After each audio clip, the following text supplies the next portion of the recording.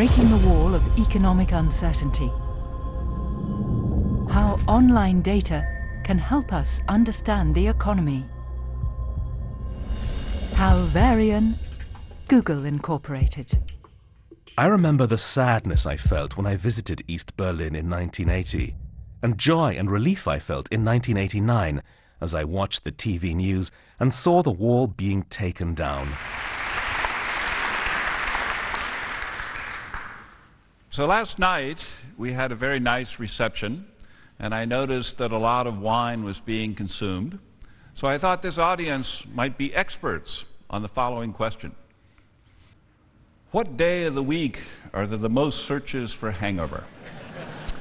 I guess that's Qatar and German. How many people think Sunday? How many people think Monday? And how many people think Tuesday? Well, it's a very sober crowd, I think. How would you find out the answer to this question? Well, of course, you would go to Google. And in this case, it's an application called Google Trends. It's open to the public. Anybody can use it. You can do this at home. And at Google Trends, I've typed in the term hangover, and I put in the date, and you can see a very regular pattern. It peaks every Sunday, and that big spike that you see is, in fact, January 1st. Now, if you scroll down the screen a bit, you can see the geographic distribution. And in this case, you would notice that New York is the hangover capital of the United States. And finally, you can do comparisons. In the next chart, I show the searches for vodka and the searches for hangover, and you can see they're separated by exactly 1 day. So let this be a lesson to us all. One other example that's kind of fun is to look at searches for a term, a historical term, Civil War in the US. And you can see that this has a very, very regular pattern. It repeats itself year after year. Why is that? Some people say holidays, some people say education. Well, anyone who's taught at a university knows that peak occurs 3 days before the term paper is due. And it repeats itself in a very regular pattern. Now, both of those are fun examples, but let me give you a slightly more serious example about unemployment. So when economists measure unemployment, they look at two numbers. One number is the initial claims for unemployment. What happens when people first become unemployed? They go to the unemployment office and they file for benefits. And the other number that people look at is the unemployment rate, how many people are unemployed at a given point in time. And of course, these numbers vary significantly according to whether or not we're in a recession. So in this chart, the gray bars are the recession, the red lines are the unemployment rate, and the black line is the initial claims of people filing for unemployment benefits. Now you'll notice, if you look at that chart, that the initial claims peaks right at the end of every recession. It's the best single indicator for the end of a recession, and in fact, it tends to peak about 6 months or 4 months before the unemployment rate peaks. So people watch that number very closely. They're very interested in the behavior of that initial claims to unemployment. Now, you might ask yourself, if you became unemployed, what would you do?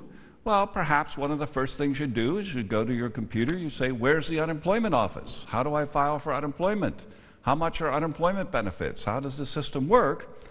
And we have a tool at Google which you can use where you can enter any time series, any series that you want, and find the queries that are the most correlated with that series. So in this particular case, I entered the initial claims for unemployment, the official numbers downloaded from the government, and I came back with the answer that said the query that's the most correlated with that series is, in fact, the queries on unemployment office.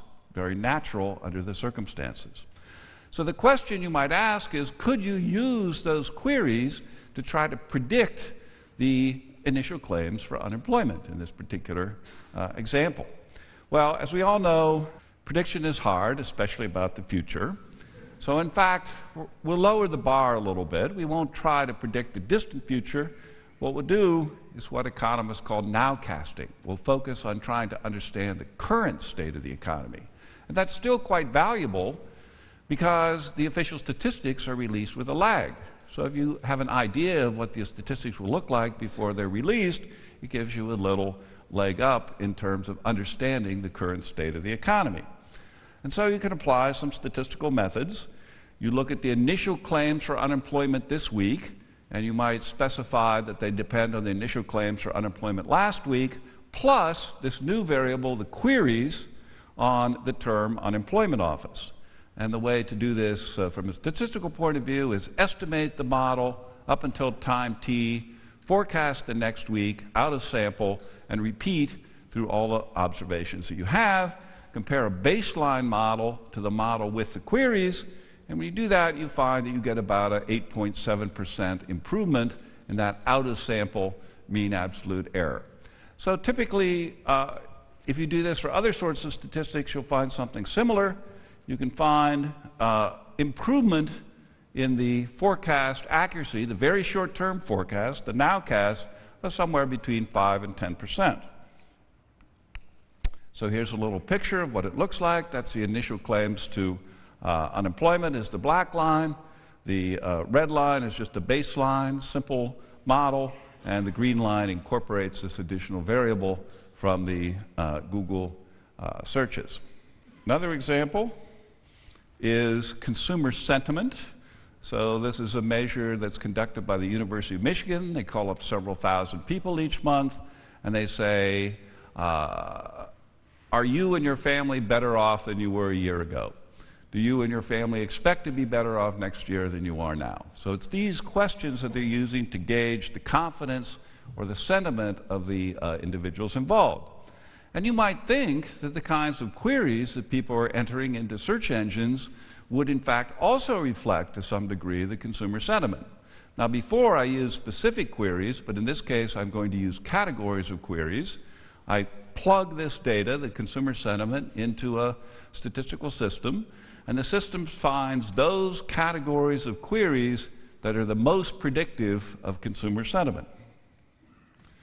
So we start with a trend, which is just a rough time series of fitting a line. The red line is the trend.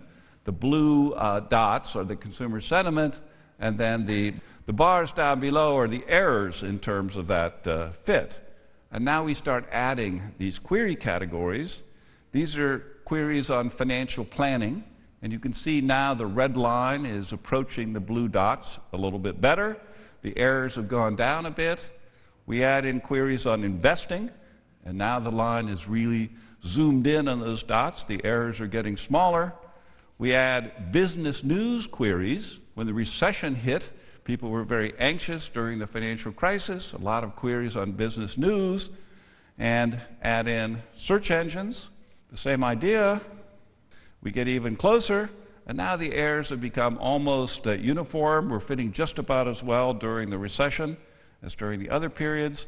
And finally, we add in energy and utilities, and now we see we have really a pretty good fit to over the entire range. Now, of course, this is just prediction. I'm not asserting causality or anything like that. We're just trying to see, can we use this real-time data, the data that's available on more or less a continuous basis, to help improve our estimates of what the official data will look like when it's released in a month or two. Now, this has stimulated a lot of economic research. The central banks are particularly interested in nowcasting the economy because it's their responsibility to try to respond to changes in economic conditions. So there have been research reports from the Bank of England, the Bank of Chile, Israel, Spain, European Central Bank, all of these places who are trying to utilize the data to understand employment, unemployment, inflation, retail sales, auto sales, travel destinations, and so on. So there are many possible ways you can mine this data to understand social phenomena. And let me also emphasize that this is not just Google that has this data, but in fact there are many private sector companies that have real-time data. For example, if you look at credit card companies, they can tell you how much was charged on their credit card yesterday. And you look at shipping companies like UPS and FedEx, they can tell you how many packages were sent on a given day from a given region. If you look at large retailers like Walmart, Target, and so on, you can find out exactly how much consumers spent in those chains on a day-by-day and in some cases even hour-by-hour basis. Now, if you compare that private sector data, where companies have spent the last decade building real-time data systems to measure the performance of their organization on a daily or hourly basis, it's much, much higher frequency data than you see from the government agencies. The government agencies have historical data, it's very carefully corrected, it's very labor intensive, and in fact, it tends to be rather low frequency, monthly data or quarterly data. So being able to combine that real-time data that comes from the private sector with the official statistics from the public sector should give us a way to understand the functioning of the economy better than we are now. So, thank you very much.